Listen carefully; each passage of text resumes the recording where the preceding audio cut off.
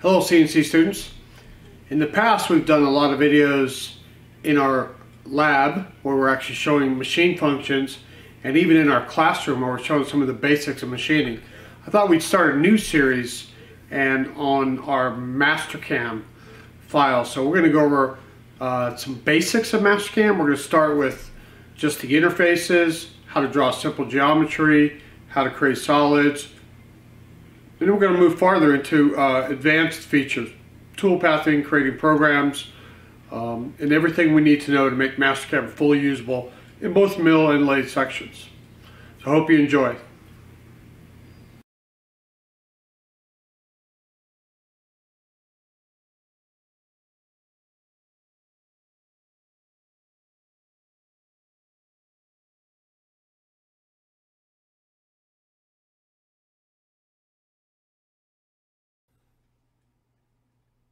In this video, we're going to discuss how to do a couple of simple wireframe creations. So if we go up to the top of our screen in our wireframe, click the wireframe button, you'll see we get a menu with all the different types of wireframe we can create. And we're going to pick these first one. Today we're going to talk about points and bolt circles. So simply by hitting the point position screen, we get this pop-up for point position, and it's asking us to create a point at a position. And you see as I do that, we're just creating random points in space at this point. You can type in directly the X and Y coordinates of those positions and have them create at specific positions, but I'll show you another option also. In our home screen, there's an Analyze Entity.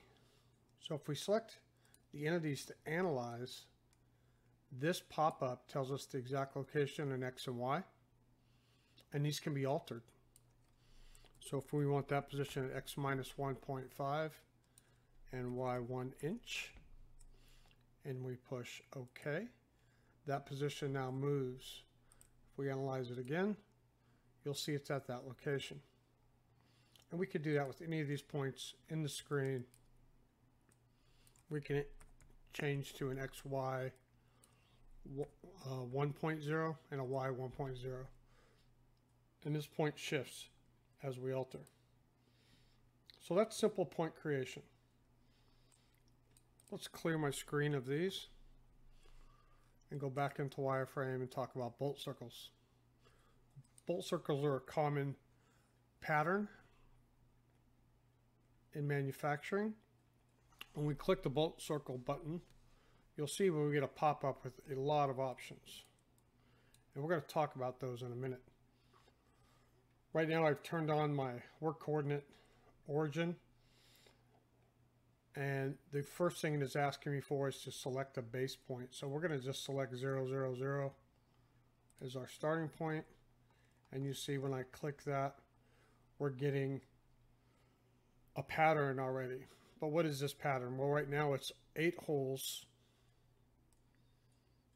on a 10-inch diameter, and the arc diameter is 1/2 inch. All of these are editable. You'll notice that your screen is blue, your entities are blue, means that they aren't live yet. So let's change this to a 6-hole pattern on a 5-inch diameter.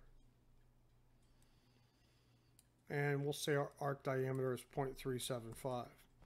And still I can go and I can enter a variety of options, even my start angle. So by start angle, they're referring to the first hole in this pattern, which is at here at 3 o'clock. I can change that to a 45-degree pattern, and you'll see that my start angle rotates accordingly.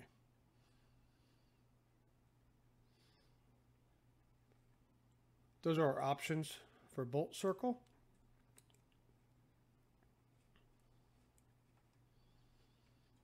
Let's say yes to that. I highlight these 2 buttons. When I hit the green button, it says OK, that it will accept all the options that I've put, and it'll come out of this command screen. If I were to hit the blue button, that means what I've done is good, but I also want to create another one. So let's try that.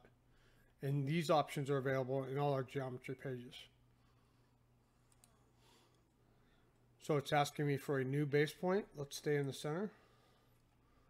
And it looks like it's gone to the old one, but if we change this diameter to 8 inches, you'll see that we have our first set of bullet hole circles that we created here. And this is a new set. Let's change our start angle to 0. And we'll make this a 12 hole pattern with 1/4 inch or 0.250 diameter holes. And you see I have another, and I can continue to OK and create new operations here, or I can just put OK to this.